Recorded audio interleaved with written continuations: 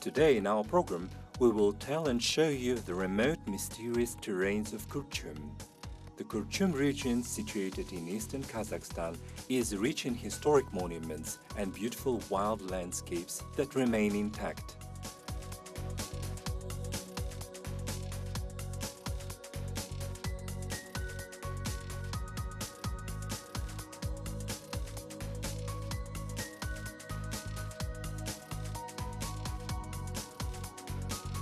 (330 to 360 million years ago, in the place of Bukhtarma Lake, there used to be a bay of the Altai Sea, whose favorable environment made it possible for numerous kinds of invertebrates to multiply. In the local soil deposits, one can find the remains of brachiopod, gastropoda, or large prehistoric snails and slugs, trilobites, fossils of sea lilies, and corals. For millions of years, the remains of the sea flora and fauna were fossilized in the seabed, and when the sea dried up, the sediments were shaped by wind and rain, turning them to natural masterpieces.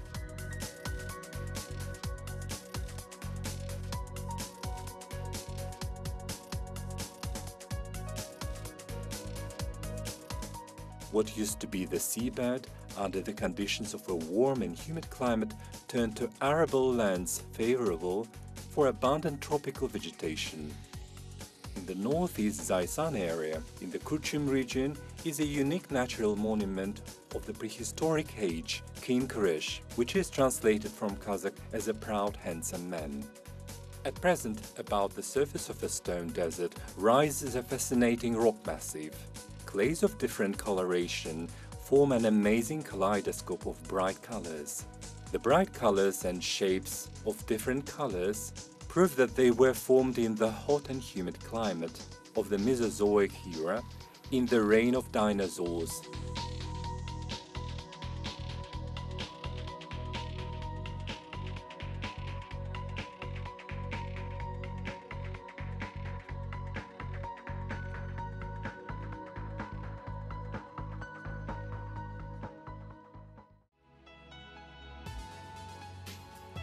Today, Mount King Kuresh is officially recognized natural heritage. Its square is 300 hectares. It rises over a stone valley with rare white spots of saline lakes filled with salt and no water.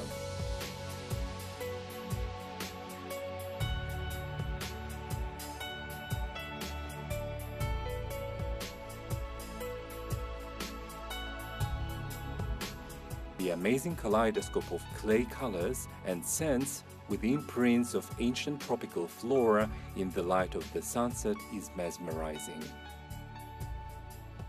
Green-gray and green-brown shadows turn to light gray, pale yellow and white.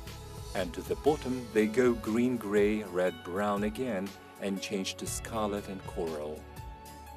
Sun, wind and rain have served as great sculptors that have been shaping these landscapes for ages to bring pleasure to our eyes.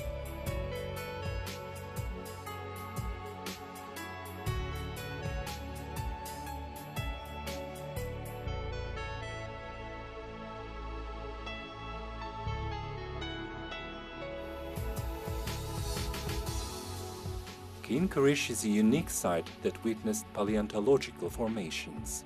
At the base of the mount, one can find fossils that keep imprints of prehistoric plants. In the distant past, heat-loving plants such as palms, magnolias, araucaria and ginkgo used to grow in abundance here.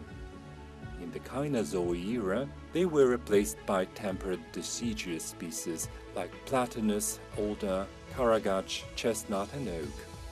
In the layers of the ground that belong to the Eocene, bones of ancient vertebrates such as rhino, even toad species, and species of grazing and browsing mammals, crocodiles, turtles, salamanders, and other ancient dwellers of subtropical forests can be found.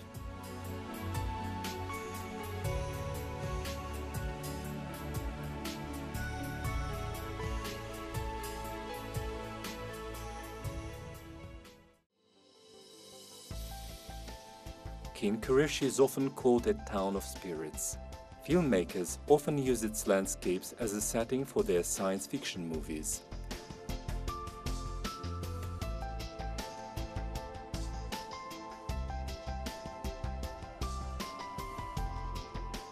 And there is a good reason for that. At a distance, on the horizon, the site resembles silhouettes of buildings constructed by aliens. These are the effect of mirage. As one approaches the site, they find out it looks like a town that belongs to the ancient Greeks, with its fascinating castles, pagodas, yurts and towers. It is difficult to find King Kurush without a guide, as the mount is situated in lowland. It creates an impression that it is based at the bottom of a crater. Probably this inspired science fiction writer Obruchev to come up with the hypothesis that planet Earth is inhabited inside, underground, and is a hollow body. The plot of his sci-fi novel Plutonia is based on this idea and on quite realistic descriptions of flora and fauna that existed millions of years ago on this planet. For paleontologists, this place is sheer heaven. In order to name and tell you about the remains of all prehistoric vertebrate species found here, it will not be enough to devote the whole episode of the program. On the whole, the rock composition of King Kurush includes 5 floral layers of sediments and 4 layers with the remains of vertebrate species that belong to the Eocene and Oligocene eras. In the density and diversity of continental deposits of the Paleogene era, there are no sites in the whole Asia and Europe that can be compared to Mount King Kurush.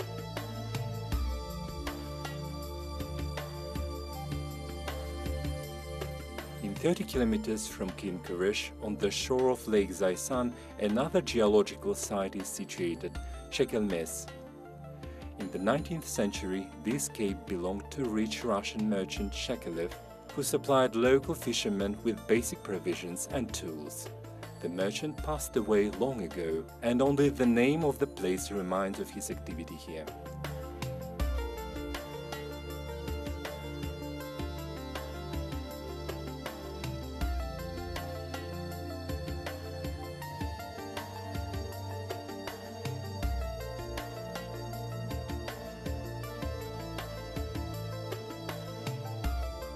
Peculiar caves and stone labyrinths of different colors have attracted people with their unique beauty from the time immemorial, when our ancestors could not read and write and probably spoke very basic language. In the Shekelmes terrain, fossils of early humans, the Java man, were found who probably had temporary shelter here.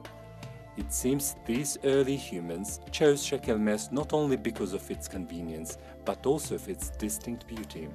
Or perhaps they were attracted to the place because it had convenient caves and niches in the rocks suitable to hide from rain. Early people's life was hard. In those days, they had to survive hunting and fighting with large predators such as cave tigers, lions and bears. Our ancestors were easy prey for those animals, and surviving was not easy.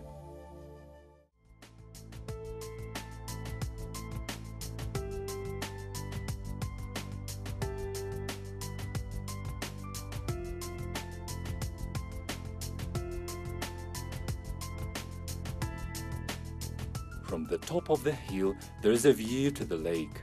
The landscape of the mount fires one's imagination. Sharp ridges resemble a dragon's teeth. Peaks, stalagmites, caves, dried saline puddles and springs, as well as meadow vegetation, add to the features to make them look like the mythical animal.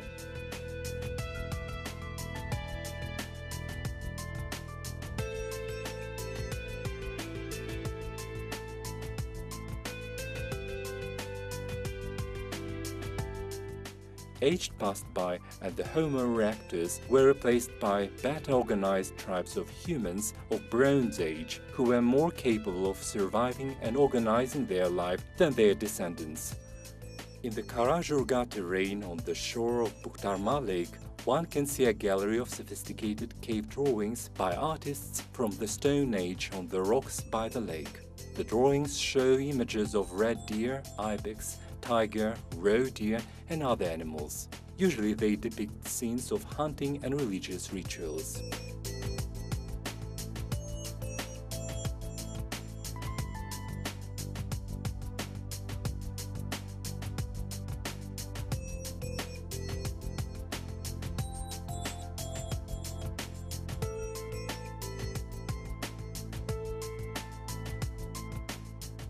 Scientists think that petroglyphs were made in the 2nd or 3rd century AD by the Andronova tribes. The Andronova culture were those legendary Aryan or the noble tribes.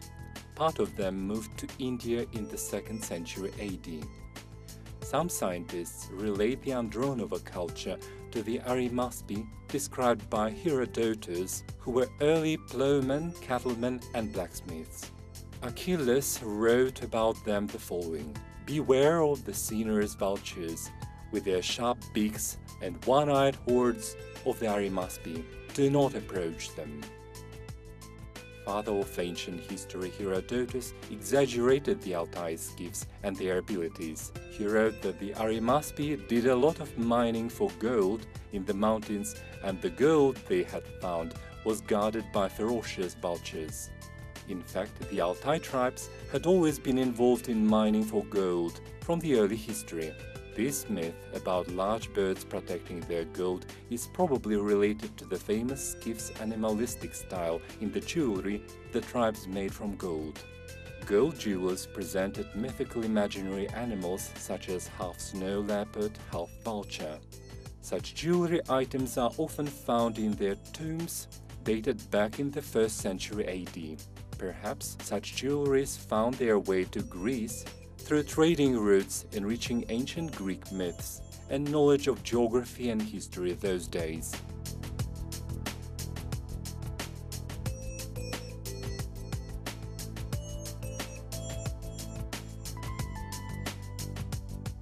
The Kurchum region is popular with those who are keen on historical and ecotourism. It borders Katon-Karagay region in the north and the Koktek-Pinsky region in the west. In the southwest it neighbors the Tarbagatai region, and in the south the Zaysan region of Eastern Kazakhstan. In the east, the Xinjiang Uyghur Autonomy, China. The climate here is sharply continental. In the winter temperatures fall to -50 degrees centigrade, and summer temperatures are extreme too, up to almost +50.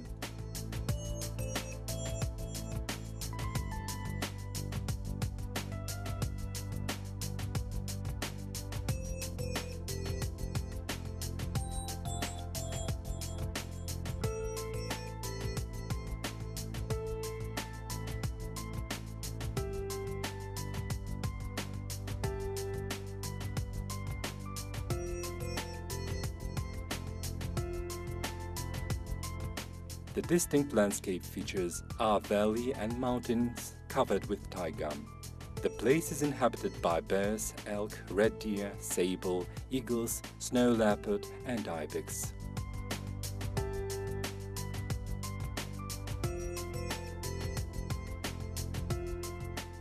In the Markakol lowlands, with a lake that has the same name and that is surrounded by mountains of the Kurchum Ridge and the Azutai Ridge, there are virgin lands. There is Markakol Lake here, the largest mountain lake in the country.